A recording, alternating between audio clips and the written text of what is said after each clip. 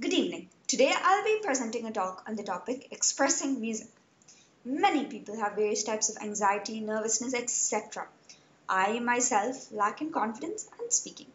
But do you think that speaking is the only way to speak up for yourself and share your stories?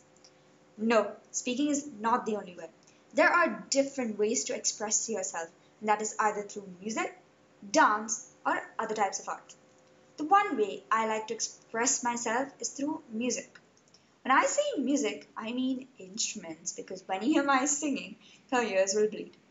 In my opinion, there are two important parts to understanding music as a universal language. The first is music's ability to express feelings and thoughts, which is the purpose of language. In this sense, consider music in relation with the development of spoken languages. The second part is understanding the language of music itself. In other words, knowing the theory of music allows musicians to play with each other with ease. Think of music in this sense as a language system that has culturally been agreed upon, but not universally. An instrument can be the piano, the violin, the guitar, the drums, the flute, etc. One instrument that's very close to me is the violin. At the age of 7 or 8, I was influenced by it. Lindsay Sterling, an American violinist, is my role model. Hearing her play the violin made me want to play it too. At the age of 12, I started playing the violin and I still play it sometimes. Being able to play a musical instrument with confidence is a fulfilling and enjoyable skill.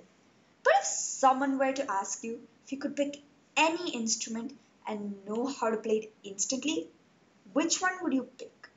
Chances are that the violin would be at the top of the list.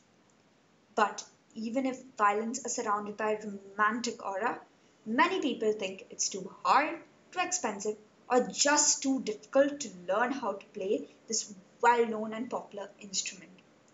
Violin lessons improve language, literacy, and cognitive function in children.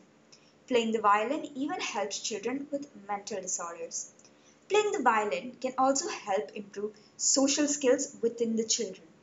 But did you know that the violin and the other stringed instruments represent coldness, sadness, calmness, compassion, fragility, and joy? Music activates different parts of the brain. They are complex messages that need to be absorbed. Melody, pitch, rhythm, language, emotion, even memory and visualization are all received and created in unison. So, no matter who you are or what language you speak, we are all hearing the same language. Besides expressing feelings, making music is the best way to communicate. Not only the violin, but also instruments like the piano set an emotional outlet. It helps to let go of one's feelings, something that is sometimes very difficult for teenagers to do in a constructive manner. One of the musicians, Evelyn Glennie, faced many challenges just to become a percussionist, but she's a deaf percussionist. The disabled, they find it harder than anyone else to express their feelings. For them, music can be a lifesaver. Music speaks one language, and that's emotion. All you have to do is feel the vibrations of the sound, feel the music, and understand it. I would like to end my speech with a quote. Music is about communication. It isn't something that maybe physically sounds good or orally sounds interesting. It is something far, far deeper than that. Thank you.